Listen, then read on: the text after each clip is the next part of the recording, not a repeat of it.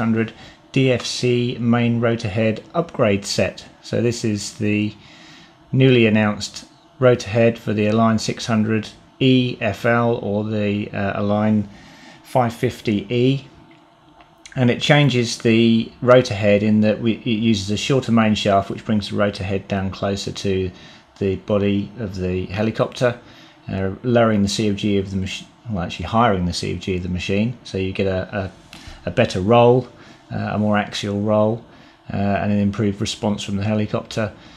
And it also does away with the little swash phasing arms that you normally have on a flybless head, and instead, as you can see on the picture here, uses these redesigned downlinks. So I'm just going to open up the box here and give you a view of what you get. Okay, so here you have the box opened, and as you can see it's a fairly simple number of components that form the upgrade. There's a new main shaft, which is the shorter main shaft which I was referring to, which brings the head down closer to the body of the helicopter, and that gives you your higher CG and your better response. And then there's the new rotor head block to go with that, with the 600 DFC written on it. Comes with the dampers installed into it. And then there's the new downlink arms. So these are new bits that bolt onto the blade grip arms. So these replace the existing bolt-on bits on the 600 EFL blade grip. So you take the old ones of these off, bolt this new one on, which has got this new downlink arm on it.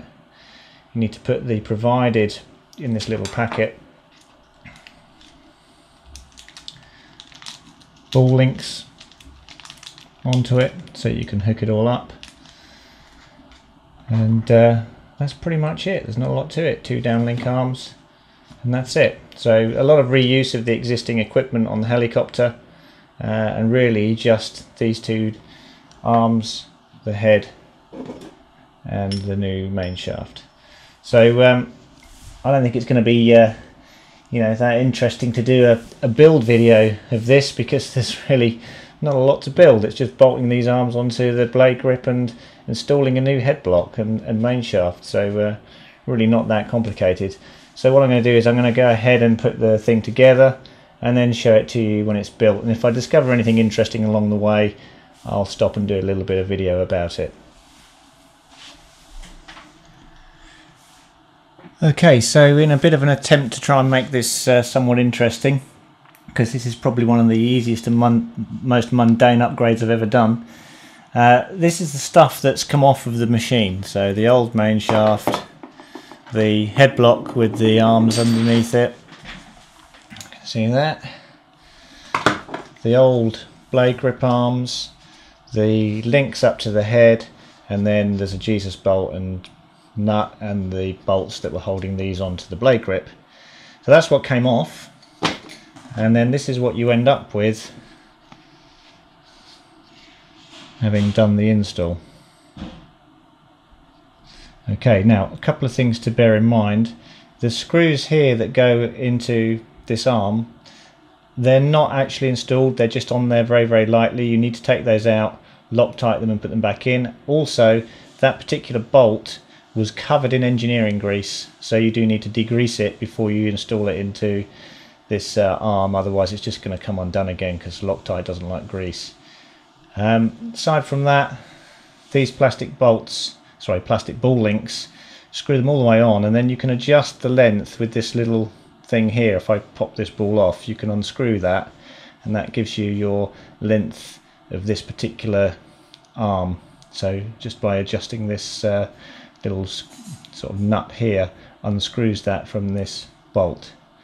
Aside from that, really nothing else to it. It was really very, very straightforward. Just take the blade grips from the old head out, put the new head in, put the blade grips on it, put the arms on, connect it up to the swash plate, put the new main shaft in, pretty much job done. Okay, so I'm just going to install this down into the machine and then redo my setup to make sure I've got 0 degrees pitch at mid stick, and then I'm pretty much done. Okay, so to just finish off this section, this is the head now installed onto the 600 EFL Pro. As you can see, it sits extremely low over the body of the model, and it's all connected up. I haven't done the work to get 0 degrees pitch yet on this link when the swash plate is at mid stick, so I've still got that to do, a little bit of work setting up the B-stacks just to make sure that's okay. But aside from that, that's the job of installing the head done on the machine. And of course now we've got unused balls on the swash plate here and here, because the swash plate phasing is now being done directly off of the blade grip arm link. So you could potentially uninstall these if you wanted to, but they're doing no harm, so I've just left them on there. Okay, so that's it.